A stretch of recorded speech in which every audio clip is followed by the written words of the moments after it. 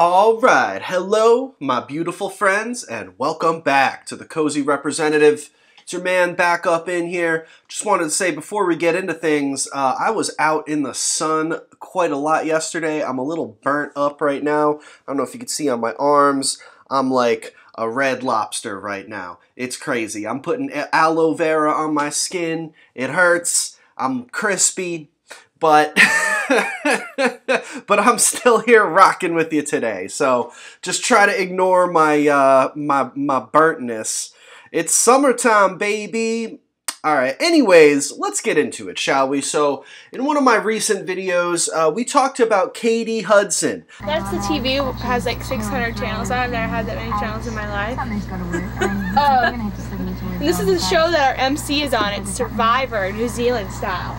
Treasure Island. Treasure Island. A sheltered, young, 16-year-old girl who came from a strict, super religious family. She had moved to Nashville after getting her GED and leaving high school so she could pursue a singing career, releasing a self-titled debut Christian album in 2001 on a Christian record label.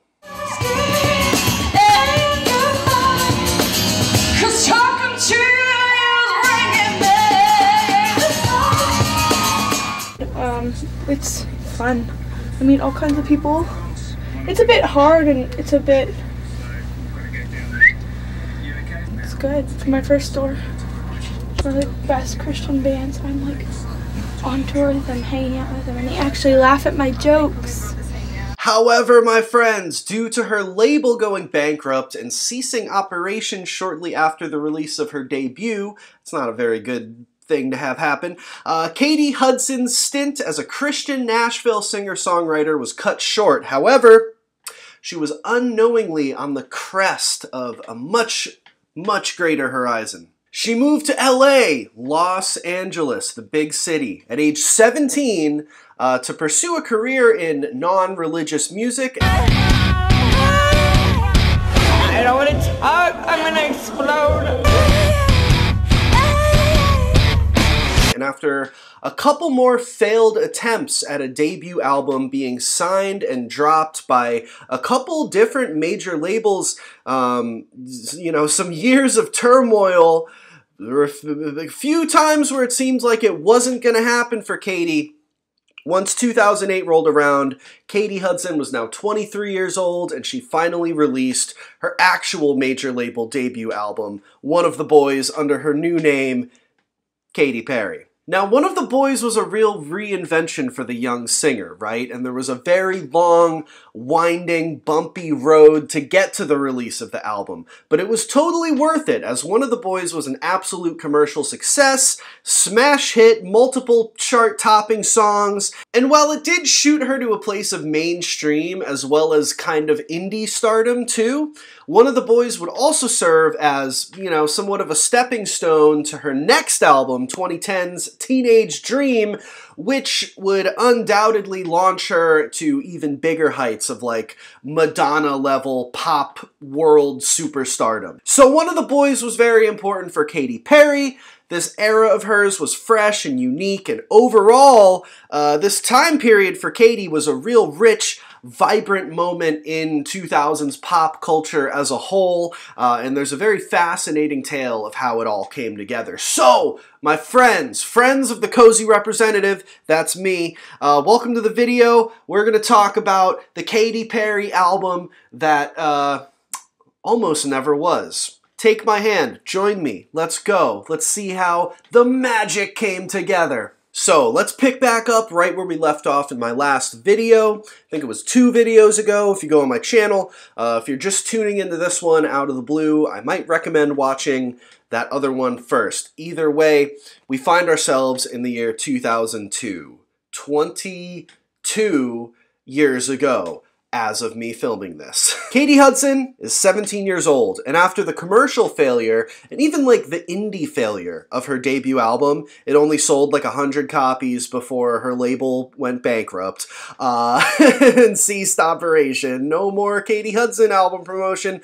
Katy did some soul searching and decided to move to LA, Los Angeles, and pursue a career in secular, non-religious pop music. Due to similarities between her stage name, Katy Hudson, which is her actual name, and the famous actress Kate Hudson, to avoid confusion and carve out kind of a new identity for herself in 2003. Fun fact, Katy actually briefly began performing under the name Catherine Perry, Perry being her mother's maiden name, before ultimately going by Katy Perry. In 2003, Katy Perry was born, making her 21 years old now in 2024. Just kidding. Anyways, allegedly, the first song she ever wrote when she moved to LA, not the first song she ever wrote ever, but the first song she wrote upon moving to LA was a song called Thinking of You. 'Cause when I'm with him, I am thinking of you, thinking of you, what you were doing, you were the one who was spending the night. Oh, I wish that I was looking into your face. Keep that in your head, because that song will reappear again later in the story. Anyways, between 2004 and 2006, there were a couple different major record deals she landed, with a couple different failed attempts at a debut record. I find this era of Katy very fascinating. Let's talk about it. So, fun fact, 17-year-old Katy relocating to Los Angeles coincided with her linking up with a legendary big-time pop songwriter, producer who had been in the game for years, a guy named Glenn Ballard. I remember having a conversation with a writer, and they were saying, okay, so if you could write or make a record with anybody, or just work with anybody or meet anybody, who would you want it to be? And I had no reference point because, I mean, I didn't know anything. I went home that night and I went to the hotel room and I turned on the TV and up popped an interview with Alanis Morissette and Glenn Ballard, and he was talking about Jagged Little Pill, and I was like, I know that song. I came back the next day and I said, I'd like to meet that guy. And he's like, okay, well, we'll try and set up a meeting. And I had my father drive me up to LA. I went in there and I sang him a song and got a call the next day saying, oh yeah, I've been looking for you. So he developed me over like 3 years and always encouraged me. He said, write a song every single day. And I'm like, write a song every single day. Like Katy just said, he's known for co-writing and producing Alanis Morissette's 1995 classic Jagged Little Pill, an album which Katy's own 2001 debut album was compared quite a bit to. So Katy, you know, that was a selling point for Katy. Glenn Ballard was also involved in the production of I don't know if you've ever heard of this guy, but Michael Jackson's albums Thriller, Bad, and Dangerous. Not quite sure who that is, but no, I'm just that was a joke. I'm kidding. Don't freak out. I know who Michael Jackson is. That wasn't even a funny joke. I don't even know what I'm talking about. I should just be telling you the story. I'm putting in all these bad jokes. But yeah, Glenn Ballard, Thriller, Bad, and Dangerous by Michael Jackson. He had a hand in production on those albums, so this dude is a pop heavyweight. To quote Katy Perry's 2010 Rolling Stone cover story, Sex, God, and Katy Perry, great title, regarding Glenn Ballard, quote, Ballard was immediately smitten with her. Quote, when Katy's father brought her to my studio, so her parents were supportive of this. When Katy's father brought her to my studio, I thought she was just going to hand me some music to hear, says Ballard. But she came in with her guitar and sat right down to play me a song. At that moment, I thought she was extraordinary. She never had any fear. End quote. So in 2004, Katy Perry officially signed with Glenn Ballard's record label, which was called Java Records, which was a subsidiary, like imprint label off of Island Def Jam, with plans for an album release in 2005. In a December 2004 article on Glenn Ballard in Billboard magazine, it states the following, quote, Ballard has also made 5 videos for Java/Columbia artist Katy Perry. I don't know why it says Java Columbia, because Java was, according to all my other research, an imprint of Island Def Jam. So maybe Billboard was wrong. I don't know. Java Columbia artist Katy Perry, whose debut will be released stateside in March. It then goes on to say that Ballard says this is one of the most exciting times of his career. All right, check it out, y'all. Are you ready for some fun little factoids? So I was trying to find more information about this this canceled 2005 Katy Perry debut album. I guess technically her second album, but we're just calling this debut because the Christian one, that was like a different, it's like her evening out with your girlfriend, you know what I mean? It's like not the real debut. This is her attempt at a real debut. I was looking for more information about this. It turns out there's a whole katyperry.fandom.com Wikipedia out there. The stans went crazy and made Katy her own Wikipedia, and there's a lot of cool information on here. So the 2005 scrapped original album was allegedly going to be called, in parentheses, A Katy Perry. I don't quite know what that title means or signifies, but A, in parentheses, Katy Perry. This is allegedly the cover art. Pretty cool. The wiki page for this album on the Katy Perry wiki. The Wikipedia page for this album on the Katy Perry wiki states, in an interview with Blender, Perry revealed the album was due in 2005, stating, quote, "My album will be more rock, which is probably why my parents think I'm going to hell." Also from that Billboard article I just quoted about Glenn Ballard, where it said that there were 5 videos that Katy Perry made. What happened with those? Well, there's more info on here. Apparently, Katy Perry was set to release a promotional DVD in fall of 2004 promoting herself and the album. However, only a teaser of the DVD ended up being released. The teaser included clips of the 5 videos that Katy had shot for songs that were called Diamonds, Simple, Long Shot, Box, A Cup of Coffee, and It's Okay to Believe, which is 6 songs, so that's more than 5. Duh. And Katy is also credited as Catherine Perry in the videos, so that's pretty interesting.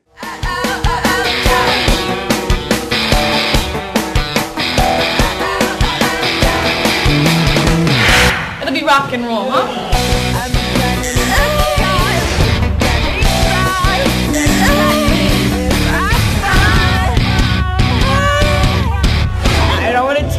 I'm gonna explode.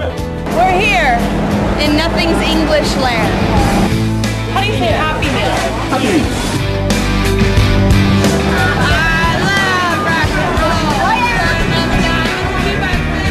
And this is also the, apparently the alleged track list off of the shelved 2005 A Katy Perry album. Pretty cool. None of these songs ended up on One of the Boys, but a few of them would reappear in just a moment. So let's keep going with this story, shall we? So as the gears were turning for this original Katy Perry album to come out, as happens in the music industry quite frequently, unfortunately, label BS caused the album to be shelved because, as I said, Glenn Ballard's label Java, who was supposed to put the album out, was like a subsidiary off of Island Def Jam.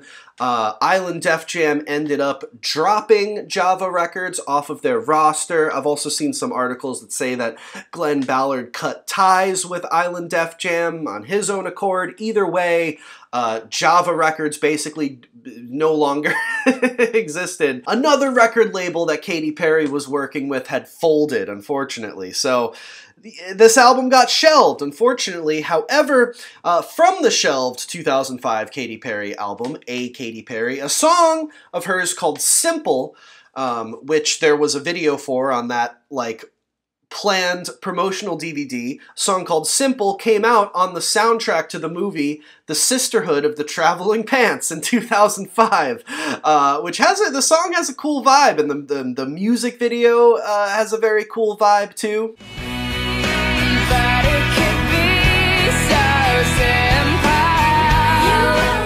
So at least something from this album saw the light of day on the Sisterhood of the Traveling Pants soundtrack. So in her Rolling Stone 2010 cover story, she states the following about this time in her life. Quote, "I was in Beverly Hills with my new Jetta, thinking that my album was about to come out, and I was so excited," she said.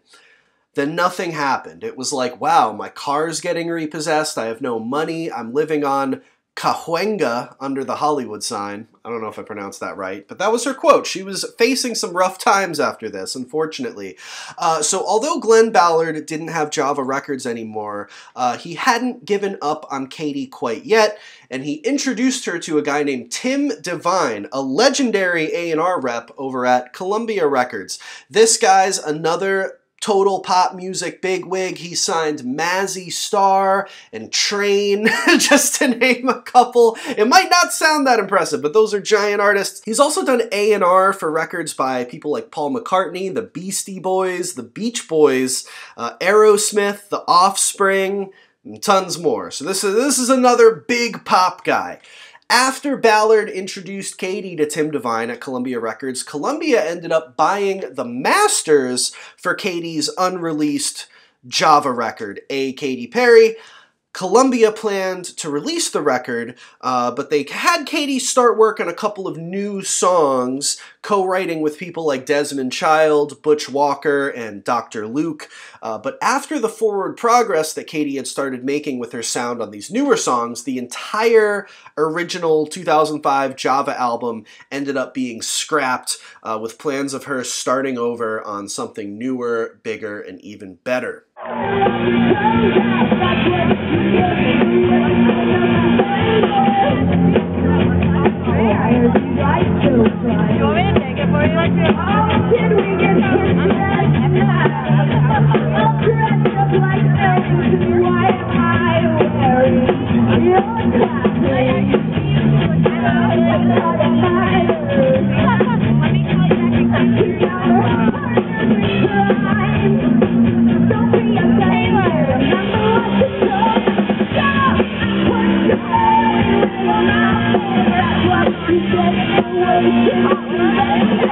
So on Columbia Records, she began work on an album titled Fingerprints, which was originally slated for release in 2007.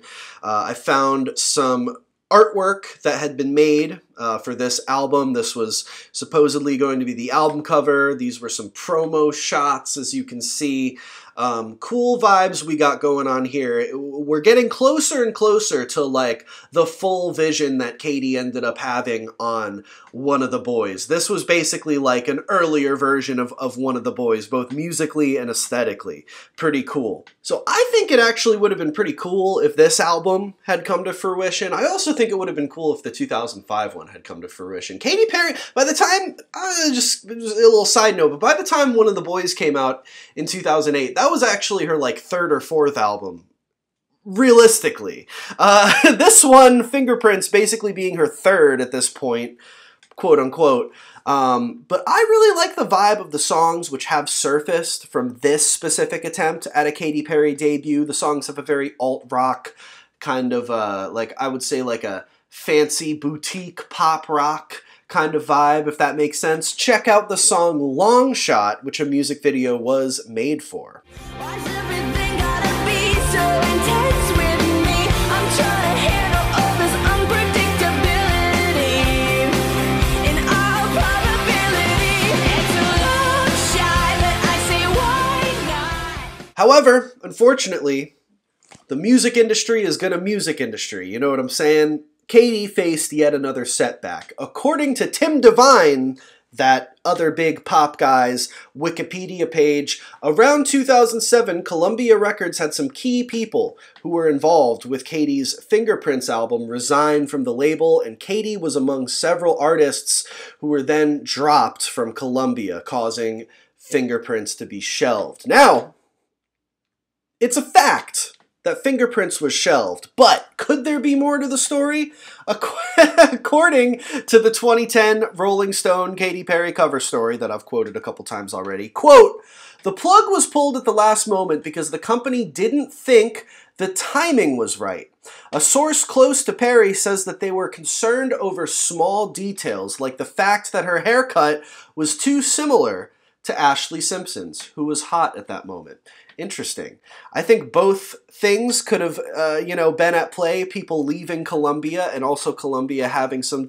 because, you gotta understand, there were a few giant hits like I Kissed a Girl and Hot and Cold and even You're So Gay. We're going to get to all that in a second. I'm jumping ahead, but those three songs hadn't even been written yet.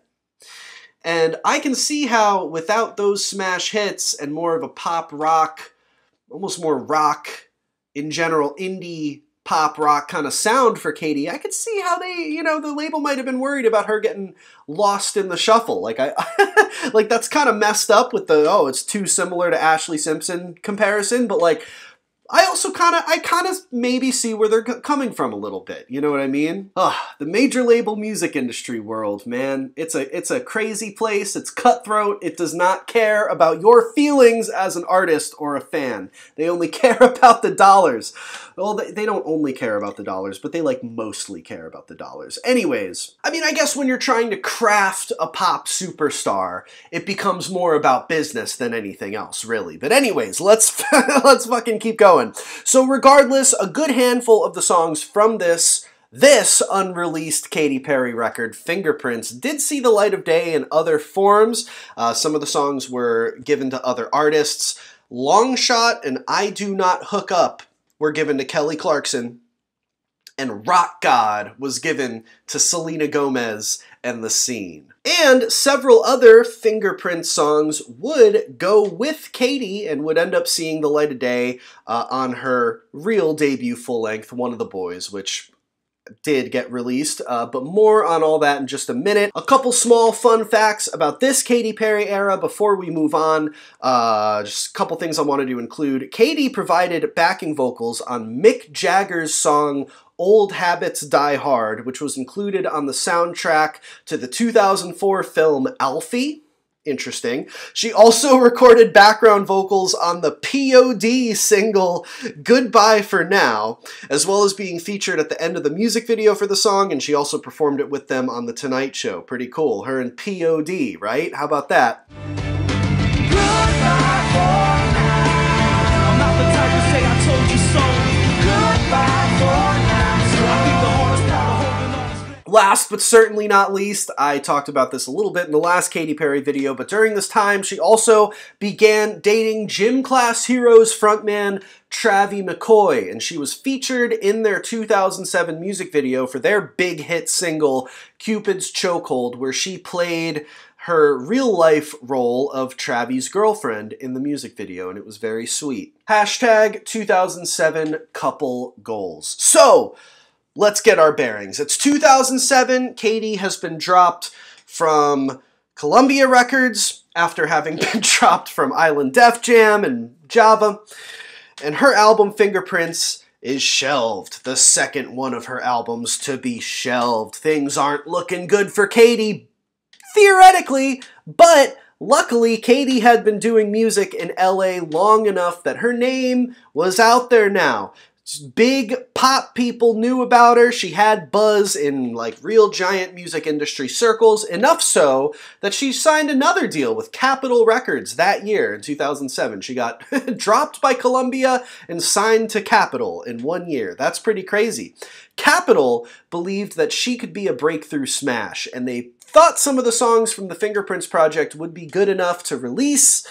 However, they arranged for her to work with mega songwriter Dr. Luke, unfortunately, to work on what they described as an undeniable smash to add to her existing material. So, for her Capitol debut, they took some songs from Fingerprints, such as Thinking of You, Self-Inflicted, Waking Up in Vegas, and the song Fingerprints. It's also rumored and debated that songs like I'm Still Breathing, If You Can Afford Me, Lost, and the song One of the Boys were also written for Fingerprints too. That's like a maybe. And they also took the new songs that she wrote with Dr. Luke, which these songs were the attempts at undeniable smash hits Those two songs were I Kissed a Girl and Hot and Cold, as well as some other new material, some other new Katy songs, songs like Mannequin and You're So Gay, and all of that culminated onto finally,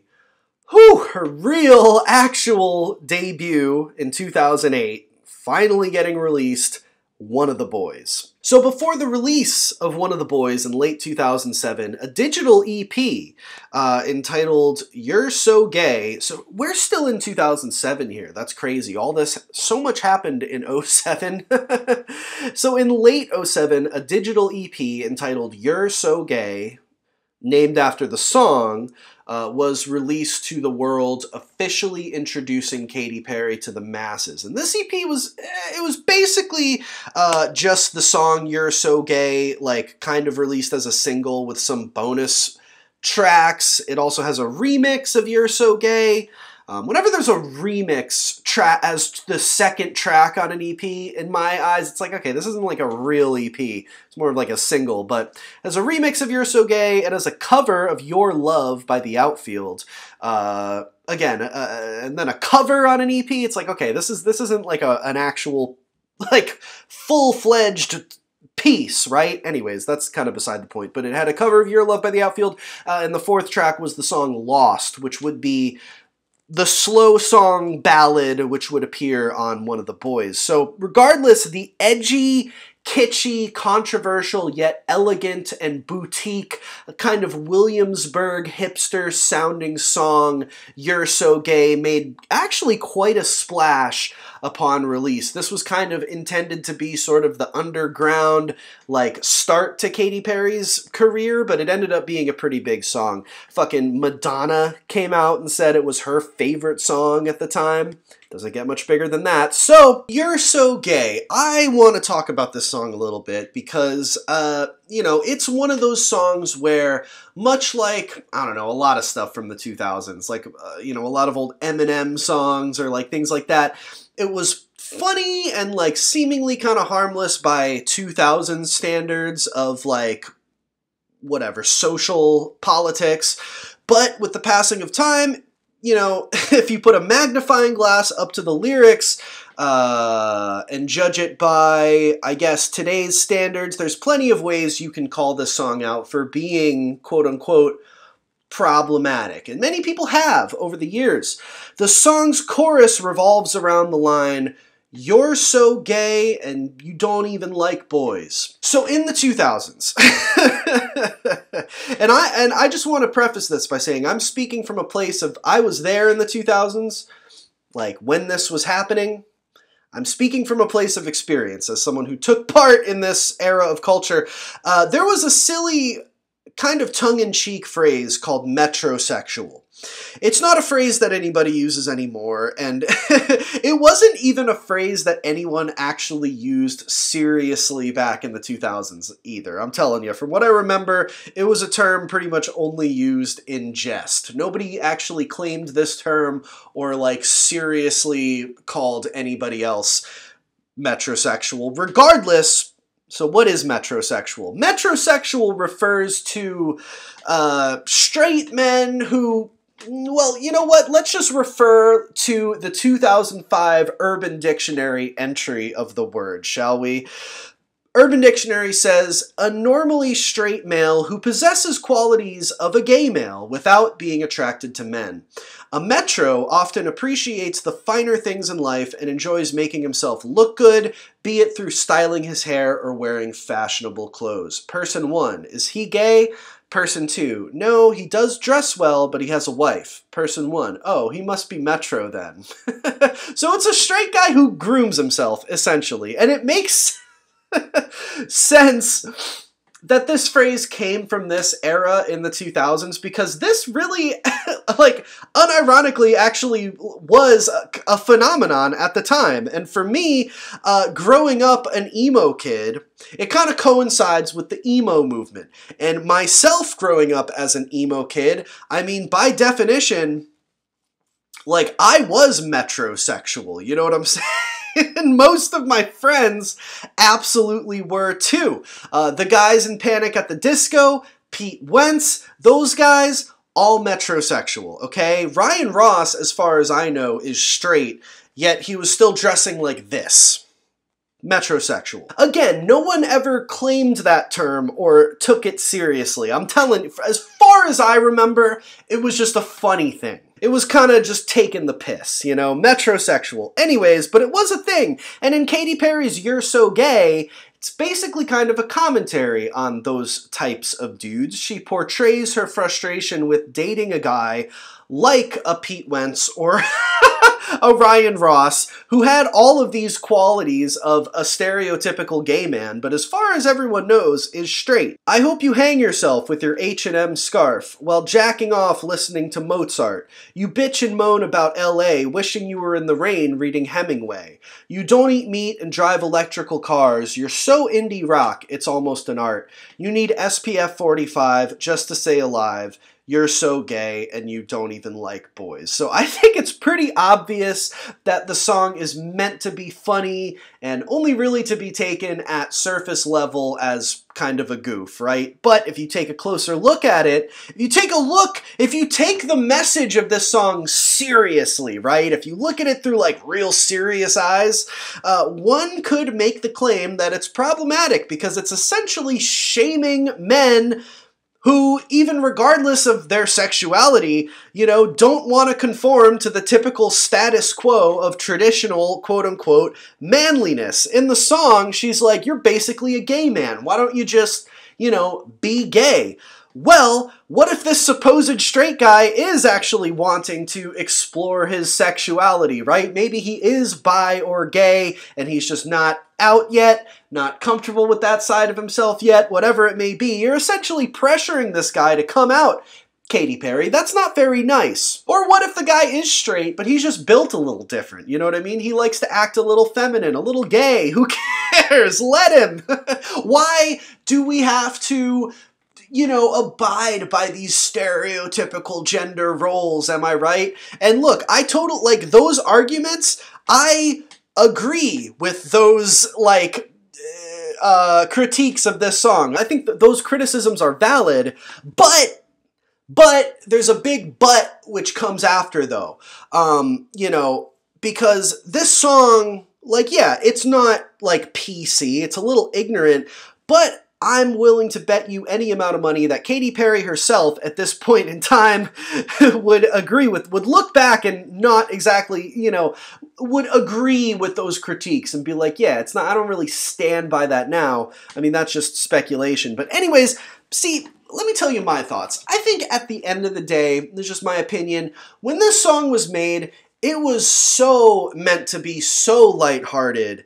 It was not supposed to be some, like, political statement or social commentary aside from all the buzz around quote-unquote metrosexual men at the time. It's a silly, fun in the sun Katy Perry song from 2007. It's like an ancient relic at this point. It's not that deep, basically, is how I feel. It's not hurting anybody, right? It only really becomes shady when you look at it from a different perspective. But, you know, like I said, I'm a guy who's very much legitimate, like, you know, in the 2000s, you know, I was definitely, could be referred to as a metrosexual. These days, I am more on the, I don't know, bisexual side of things, and I personally think this song is funny. I don't feel oppressed by this song. I think it's funny. I don't think anybody's like, you know, I don't think this song is like hurting anybody. Anyways, that's You're So Gay. Those are just my thoughts. That's just how I feel about it. I basically don't think it's that deep. I don't know. But it's worth bringing up and talking about because, again, it is like the lyrics to the song are at this point like a relic of a different time, you know? You couldn't really put this song out. Again, even though the lyrics aren't really that big of a deal, in my opinion, like, you couldn't really put this song out now because more people would be like, yo, what the fuck is this? Like, you know, what are you talking about? There's different updated, like, more contemporary ways of being kitschy and silly and poking fun at each other than the way it was portrayed back almost 20 years ago on You're So Gay.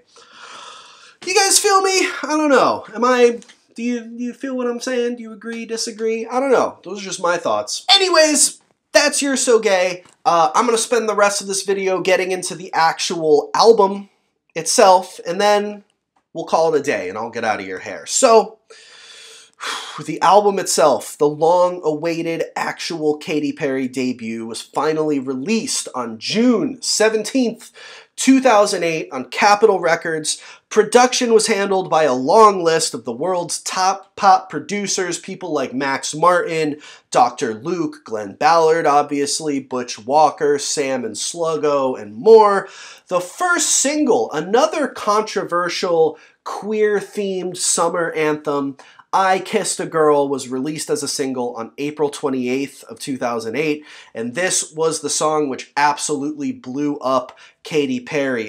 How are, first of all, 15 weeks on the Billboard chart with that song, 7 at #1. How does that feel? I never really expected that, you know, grandmas and construction workers would be singing this song, but it's cool. I'm happy. What about the people who, well, you say this was not meant to be an oh no song, but the critics listen to it and they say, oh no. I mean, it's not your, like, I love you, you love me, or a happy family song. It's definitely got some spice to it. And do you worry at all about a message, or is that something the music has to be separate from that? You know what? I always speak from the heart. I never really censor myself, and I feel like that's what's missing in music these days. It was essentially an instant smash hit. It was catchy, it was fun, it was provocative, it was sexy.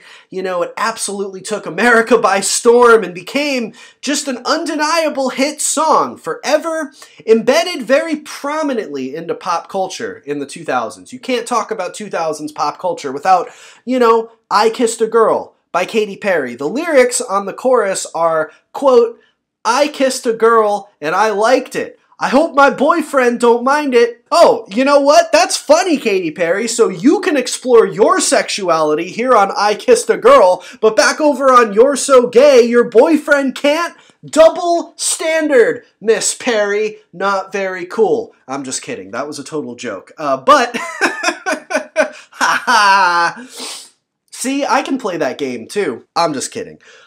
Regardless, an anthem about a girl kissing a girl, along with her backstory of growing up super religious and first debuting in 2001 as a Christian artist, gave Katy an interesting story and kind of an edge to her in the pop world, which helped her catch the attention of audiences worldwide. And the song is just, at the end of the day, it's, you know, it's just an undeniable smash hit pop song. I think anybody could have sang this song, really, and it would have been a hit, you know. The song went #1 on the US Billboard Hot 100 and stayed there for 7 consecutive weeks, which is crazy. The summer of 2008 was absolutely the summer of I Kissed a Girl by Katy Perry. The next single off the album was the other song Katy Perry worked on with Dr. Luke, Hot and Cold. This was released as a single on September 9th of 2008, and while it wasn't as big of a cultural moment as I Kissed a Girl became, it was another bona fide smash hit. It hit #3 on the Billboard Hot 100, and it sits today as definitely the second most popular song from this album, and still one of Katy's most popular songs in general. The third single was Thinking of You, which, remember back earlier in the video, I told you to remember that song. Well, here it comes. This song appeared on One of the Boys, and it was the third single from the album. The first song she wrote when she moved to LA back in 2003 or whatever that was. So this song being released as a single, I actually think is pretty cool. That must have been a very meaningful, like, full circle moment for Katy. And I also feel like in this song, you can kind of hear the musical stylings of her 2001 debut a little bit, you know, that kind of Alanis Morissette, like, singer-songwriter kind of vibe. It's a little bit more of an emotional kind of track, you know, it's a little bit of OG Katy, and you can kind of, again, this being a single I think is cool. Full circle moment. It debuted as a single on January 12th of 2009. This one hit #29 on the Hot 100, so, you know, not quite as big as the two singles preceding it, but hey, it's still a top 40 hit. You know, I remember this song being a single, so that's definitely, you know, I wouldn't say it was a total flop, you know, still a big song. The final single from the album was Waking Up in Vegas, which was one of the songs originally written for the Fingerprints album, released as a single on April 21st of 2009. This song hit #9 on the Hot 100. Aw yeah, baby, we're back up in the top 10. Another big hit for Katy Perry. Waking Up in Vegas, to me, this is just a little side thing, but it almost has like it straddles the line between sounding like a neon like pop rock band of the era. Like this almost sounds like it could be like a Boys Like Girls song, or like The Maine, or you know, some artist like that. But it's also like, if you think about it, like I feel like this song almost is like pop country kind of vibes in other ways, not in the actual execution of the song. Like if you just listen to it, it's not like a pop country song, but if you played this song just on an acoustic guitar and sang it with like a southern accent, it'd be like a total pop country song. Do you know what I'm saying? Shut up and put your money where your mouth is. That's what you get for waking up in Vegas. I don't know. Do you know what I'm saying? I don't have a good singing voice or southern accent, but that's how I kind of imagine it. And overall, this debut Katy Perry album, One of the Boys, I mean, although it's definitely like, as a whole, at the end of the day, it's a mainstream pop album, if you listen to it, you can really hear a lot of that kind of neon pop rock style that was popping at the time, like Boys Like Girls kind of world. You know, songs like Hot and Cold, Self-Inflicted, If You Can Afford Me, you know, sound very like, I don't know, The Academy Is, Fast Times at Barrington High sound. I mean, Katy Perry worked with Sam and Sluggo on the song If You Can Afford Me, and Sam and Sluggo worked with The Academy Is and Boys Like Girls and Cobra Starship and all of those like neon pop artists. They also worked with Gym Class Heroes. I'm pretty sure that's how like Katy and Travie McCoy met. You know, so she was working with some neon pop people, and there is kind of a neon Warped Tour kind of vibe going on here throughout this album. She did even perform at the 2008 Vans Warped Tour.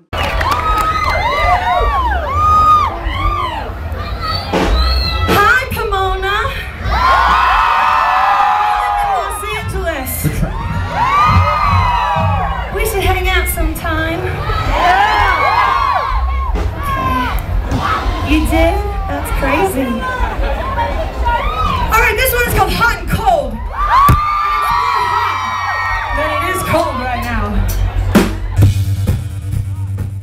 Which was, you know, a big deal at the time. I don't think anybody really predicted, or like, people definitely knew that like, oh, this is kind of a different artist to be playing Warped Tour. It's like this new pop girl, but I don't think people even really understood at the time that like Katy was gonna become this like gigantic, like I was saying earlier, like basically Madonna level worldwide pop superstar. She was just blowing up when she did the Warped Tour in 2008. And I actually have a quick funny story. The Warped Tour 2008, I was there at the Boston date, and that was the first Warped Tour I ever went to.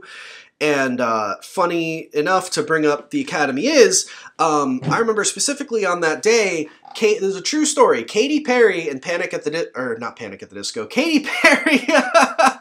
The Academy Is, The Academy Is. Katy Perry and The Academy Is were playing at around the exact same time. It was a little bit later in the afternoon, around 5 o'clock. And yeah, Katy and The Academy Is were playing at the exact same time, and I, like a fucking dingus, went to go see The Academy Is instead of Katy. And it's not because I didn't like Katy Perry or anything like that. I thought I was into Katy at the time. But I was just a little bit bigger of a fan of The Academy Is. And again, as a young person, I didn't realize how important and like what a cultural milestone it was that, you know, this once in a lifetime opportunity to see Katy Perry play a festival like Warped Tour. So I'm just watch The Academy Is, head empty, and I love The Academy Is. The Academy Is are one of my, you know, my favorite bands in the entire universe, right? I don't regret seeing them. They played a great set, but I'm sure members of The Academy Is would probably understand that I regret not seeing Katy Perry. I regret seeing The Academy Is over Katy Perry because I saw the Academy as a whole bunch of other times during that period. I had no other opportunity to see Katy Perry play something like Warped Tour. So that's my story of how I didn't see Katy Perry at Warped Tour. But anyways, you know, the album, going back to the One of the Boys album, it also has, like I said, kind of this, like, I don't know how to describe it, like boutique pop rock, like almost indie rock, like indie pop kind of vibes, like very, you know, Brooklyn, like hipster Brooklyn, New York, Williamsburg hipster, indie sleaze. Indie sleaze, that's the term I'm looking for, kind of vibe throughout this album too. Not on every song, but like, I don't know, songs like Mannequin or you know, I don't know. It's kind of more of just a vibe. You're So Gay. It's kind of just a vibe thing throughout this album. But, you know, I think you can, you know, knowing the backstory of this album and knowing that there were two kind of failed attempts at a Katy Perry debut before it, you know, and those albums were kind of more of a rock direction, and she was kind of finding her, you know, finding herself, developing herself as an artist throughout all this with all this help from big pop people. You know, One of the Boys is like, you can hear all those different sides of Katy. There's a rock side. There's a straight up pop side, like on I Kissed a Girl. There's, you know, more of a, like I said, boutique indie sleaze kind of vibe on some songs. There's a neon pop rock vibe. You know, as much as it is kind of a vacuum of a lot of stuff that was popular around 06, 07, and 08, you know, it's kind of perfectly packaged on this One of the Boys Katy Perry album. You know, it's kind of a perfect representation of like what was cool in the mainstream and also what was cool in like indie circles at the time. But it was packaged in this way that it was super accessible, super pop, and it, you know, it blew Katy up to a giant level. Now, like I was saying earlier, this album did not blow her up to like timeless superstar level. This album did, you know, when this album came out, it was still like Katy could be this like flash in the pan. Like, who knows? This could be just her moment and then it goes away. And it was just this, remember that I Kissed a Girl song? Wonder where she's at now. This album didn't blow her up to that next giant superstar level. This album did serve, however, as a stepping stone to get to her next album, 2010's Teenage Dream, you know, featuring, you know, that I think that album beat Michael Jackson's Thriller in terms of like how many #1 singles it had, you know, the song Teenage Dream, California Girls featuring Snoop Dogg, Firework, This Friday Night, E.T. I mean, fuck, that album just completely just blew her up to the next level. But with that being said, I'm going to cut this video off there because that was the story of One of the Boys, one of my favorite pop albums from the 2000s, and, you know, an album that I was definitely listening to in middle school. I think I mentioned this in my first Katy Perry video, but, you know, I was in middle school when this album came out, and, you know, although I went to see the Academias instead of Katy Perry at Warped Tour, I was into this album. It appealed to me as kind of you know, an alt-leaning kid at the time who, like, I was like alternative, like Warped Tour punk stuff, but I really did like, I was drawn to catchy music, like almost over anything, like even of the Warped Tour alt punk stuff, even of that stuff, I was always drawn to the more catchy poppy bands. And Katy Perry was like one of the first like actual like straight up pop artists that in my coming of age era of life that I really like was interested in and kind of connected with this album. And yeah, I don't know, it's just a cool story. So thank you for joining me on this tale of The Road to One of the Boys by Katy Perry. And if you want more of this guy, me, if you want some bonus stuff, and if you want to help support the channel financially for just $5 a month, I hate to do a little advertisement. I always feel so fucking, you know, I'm not trying to be whatever, but I'm just, I have a Patreon account is what I'm saying. If you want to help support, thank you to these people on the screen for supporting every month. On there lately, I've been doing, so let me give you a little update on the Patreon. In the past, like, few months on my channel, I've been experimenting with kind of my version of, like, reaction videos, where I've watched some old school Panic at the Disco interviews, some old school Fall Out Boy interviews, and kind of watched and done, like, reaction type videos to them.